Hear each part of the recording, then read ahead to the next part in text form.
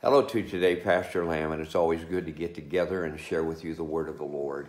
There's always something in it every time we read it and open it, study it, hear it, quote it, think it, memorize it. You know, it's always there. It's always powerful and always good. And we've been visiting this time of this pandemic. We've been visiting about the family a little bit in this Sunday night hour, and we're going back soon. We're going back on the 28th to a Sunday evening service, and we invite you to join us. On Sunday morning, we're having two services, one at 9:30 and one at 10:30. But on these Sunday evenings, for these last few weeks, we've been talking about the family and the home. And today, again, I want to visit with us about your family, about my family, about your home and my home. You know, God has a plan for our home, and it's a successful plan. And the Bible is our marriage manual. There's no doubt about it. The home is intended to be happy and can only be happy as we follow the Lord's word. And so again, we desire to follow the Lord's word. And the passage of scripture I read will be in brief. You can study it on your own and read it. It's found in the book of Ephesians chapter 5. And you find that there's a lot of different pieces about the family, different pieces about the man, pieces about the women, pieces about them together, pieces about their relationships, their words and their ways and their walks. And there's so much here. I'm going to take just a minute to read it. I'm reading in the book of Ephesians chapter 5. Submitting yourselves one to another in the fear of God. Wives, submit yourselves unto your own husbands as unto the Lord. For the husband is head of the wife, even as Christ is the head of the church, and he's the Savior of the body. Therefore, as the church is subject unto Christ, so let the wives be to their own husbands in everything. Husbands, love your wives, even as Christ also loved the church and gave himself for it, that he might sanctify and cleanse it with the washing of the water by the word. There's much more to read, but I'm not going to take the moments to read it. But I want to talk to you about a few pieces you'll need to have in your family. A few pieces you'll need to have in your life if you'll make your home the very best it can be. And the first piece I would talk about is the person of the family. You know, we're unique and different. Shuggy and I are different. That's my wife now, 49 years in just a few weeks, and that's a long time. We kind of grew up together, and she was so young I had to get her daddy to co-sign for her to get her out of the state of Ohio. And yeah, I know we were more mature than every other 19 and 17-year-old, of course, you know that. But that might not be true. But nonetheless, what I want you to know that I'm a piece and she's a piece. And what I do with me and what she does with her is important because of the role that we need to play in the family, in our home. And so then, as we think about the piece of the person, first of all, I want you to say that we need to be saved. You say, Pastor Lamb, we've heard that for a long time. And you know, it's still very true. You need to be saved. If your home will ever be what you want it to be, then you need to be truly saved. Need to be saved. Some reasons why you ought to be saved. First of all, because it brings you and it gives to you potential. You see, you're incomplete and you're not spiritually alive until you get saved. And so I want you to know that it gives you potential. Number two, it brings out the best in you. God's at perpetual work in your heart and in your life to bring out the best in you. The piece of a person, your mate's a person, your children are persons. And every one of that family needs to be saved.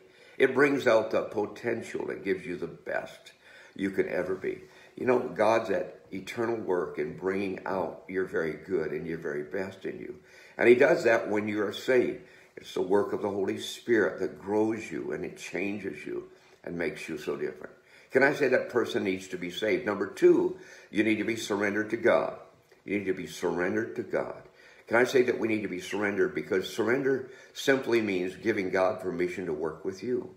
When you give God permission to work with you, when you've given yourself in surrender and giving him all you are and all you have, it gives God the opportunity to make you what you need to be. And you know what? God would want to make you. So can I say, as we think about the different pieces of the family, one piece is the person. The person needs to be saved. Number two, the person needs to be surrendered. Number three, my friend, not only does a person need to be surrendered, but they need to be serving. They need to serve. It's important. You see, God gives us permission, my friend, to become our full potential, and he wants us.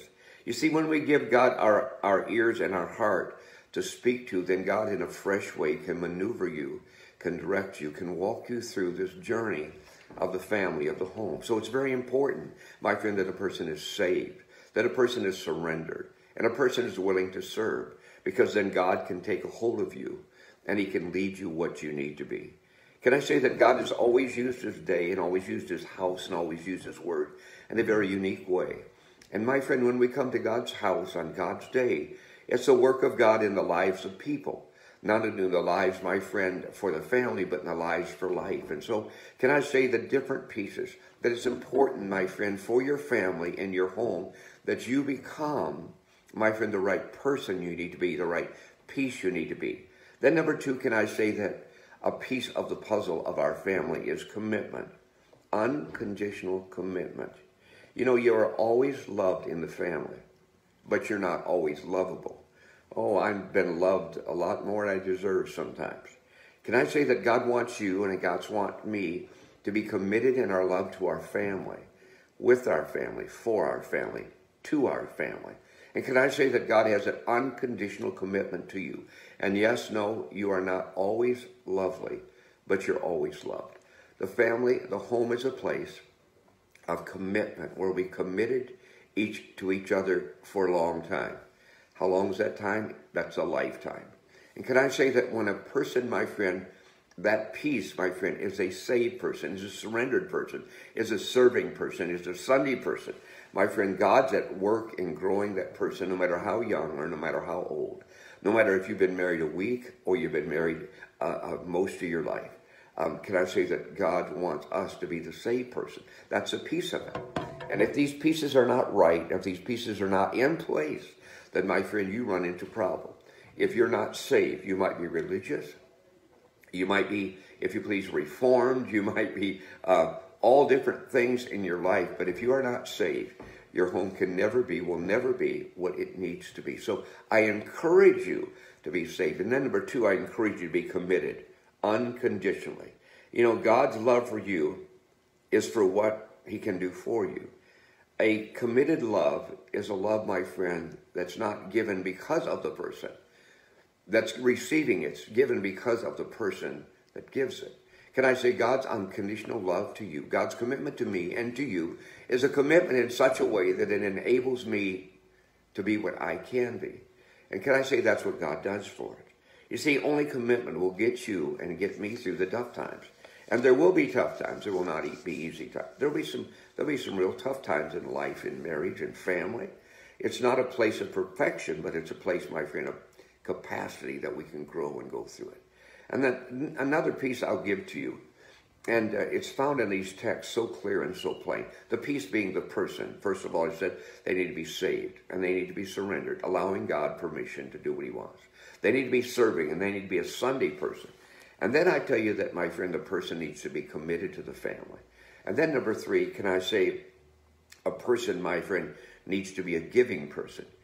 They've called it the love barrel.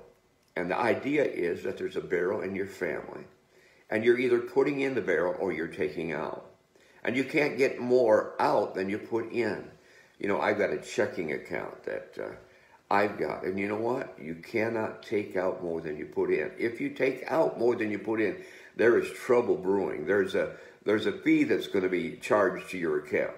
Can I say that, my friend, when you and I are a part of the family, there's what's called a love barrel, if I can envision that in your mind. It's a barrel and it has an open lid on it. And anybody can reach down and get out of that barrel anything they want, anytime they want. But they got to be careful that they put more in than they take out. Can I say that we ought to put more in so someday when you are a little cranky or I'm a little grouchy or I don't respond just right. And you know, I've been known to do that. I am such a nice guy, but when I'm not a nice guy, I'm a terrible guy. And can I say that I need a lot of love in that barrel so when I reach for it, I can get some of that.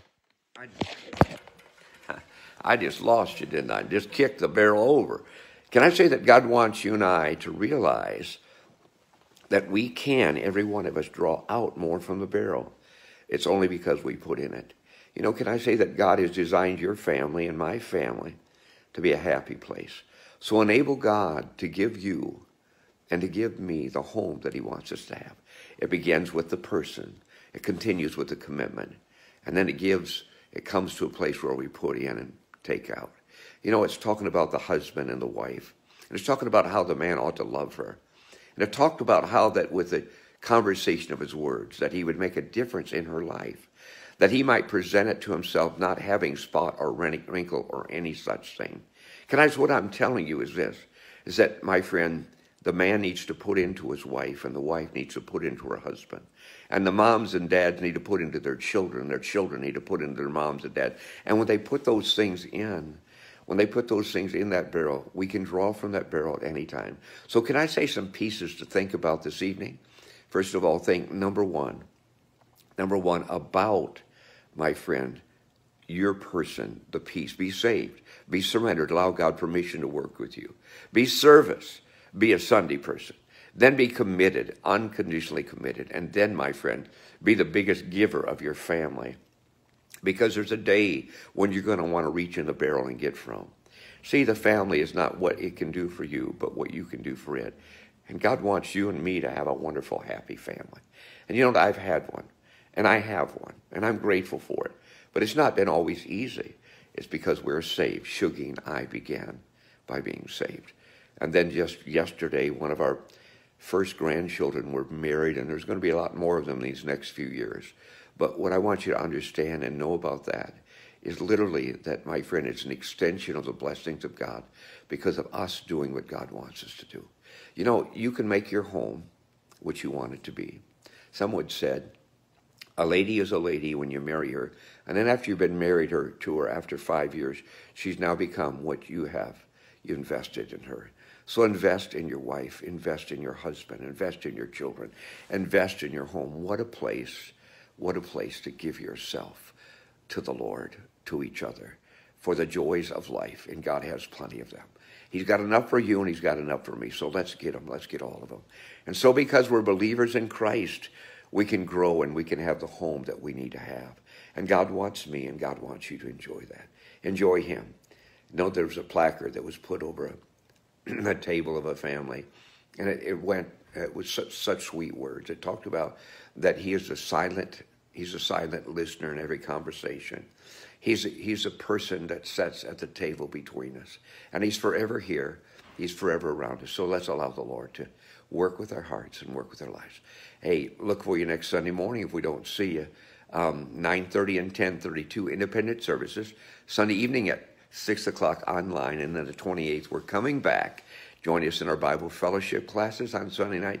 Small group, you'll have a trip of a lifetime. Love you, and if we can be of help to you in these times, be sure and call us, and we're glad to help. Until then, God bless, and goodbye.